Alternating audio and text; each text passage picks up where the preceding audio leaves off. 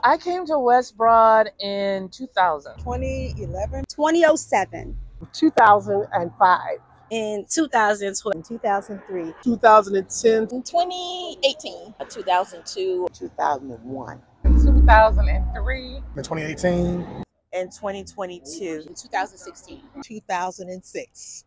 I was really so impressed with my first visit, so I'm glad to be here many years later. I placed membership approximately a year thereafter. 2001 2019. and 2005. Now it's September 12th, 21. May of 2022.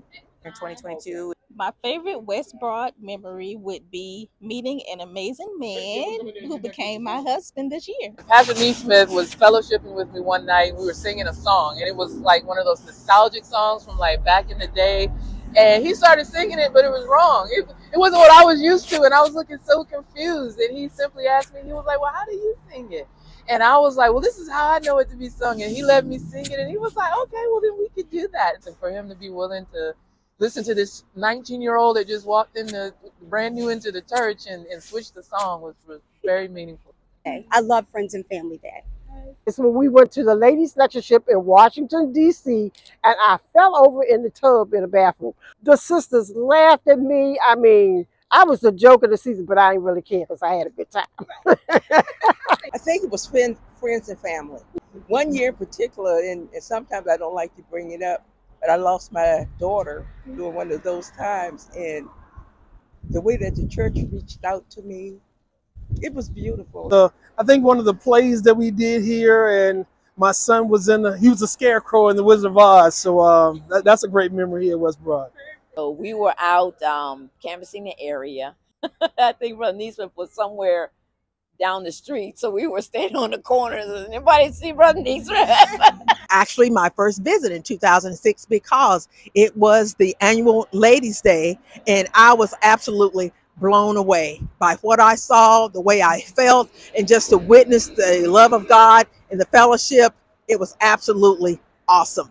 I would say I like the Vacation Bible Schools. The first Vacation Bible School we came to because it was here inside the building, and it was interactive. It wasn't the typical Vacation Bible School where it's just classes. They had games and everyone's running around, and it was just a lot of fun. It was the adults came and they participated with the kids, and so it just kind of solidified why we came here.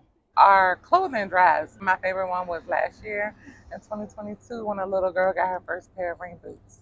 I'm still here because I like the way Brother James break everything down. You can come as you are. Like everybody really practice what they preach. So that's why I like it. Because the people are real, and the idea, I mean, I've been a member at other congregations, and none I feel will compare with West Broad. Even though I love my brothers and sisters at the other congregations that I've been to, I love West Broad.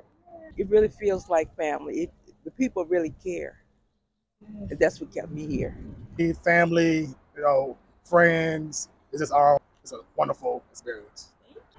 I'm still at West Broad because I like the way Brother James brings the message. He breaks it down to you. He demonstrates what's going on in the Word and in society today. The education, and just being uplifted. The work week could be long, but I use the folks here to get me through the week. One time your old man said something from the pulpit that made me want to fight him, but better not fight him in the parking lot. There's too many Neesmiths in the church.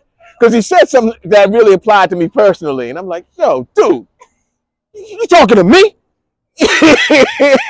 that stuck with me. Because I was used to sermons about sending other people to hell and we okay. And I'm like, yo, bro, you're supposed to be sending these other people to hell. Leave me alone. But he preaches sermons that apply to me, that help build me up, to make me a better person. Because of the love of the saints here is just overwhelming, and I feel that I'm where I belong. I'm still at West Broad because I've learned so much from Brother Neesmith, and I just appreciate the way he delivers his messages. The relationships, the fellowship. I love James. I love his preaching, and I definitely love his singing. Sometimes his singing take me back, way back in the day for me. Back home in the country, we sing all those old hymns, And I get to sway it in the rock and like, yep, I can feel it. West Broad is home. It's comforting.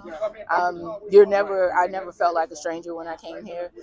Everyone was inviting, everyone was welcoming, and you don't have to be dressed to the nines. You don't have to be, sit quietly on the pew and amen. It's very at home.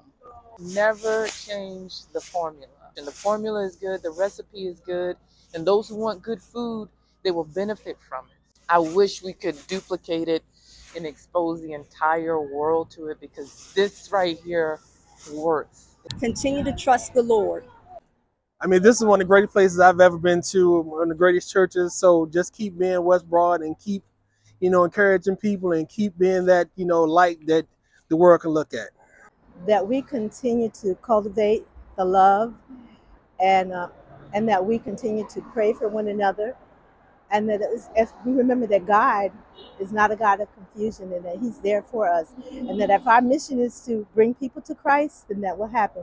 Keep doing what you're doing, remembering that we are about community, connection, and be productive in the work in the kingdom.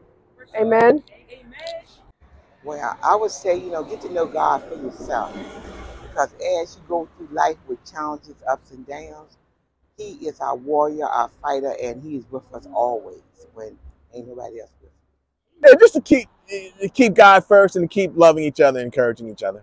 Read the Bible for application.